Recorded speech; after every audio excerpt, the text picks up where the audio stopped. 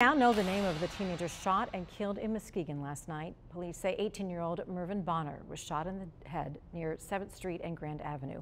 He was pronounced dead at the scene.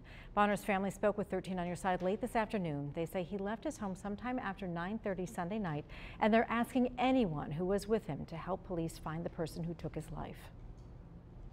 His mom needs that closure.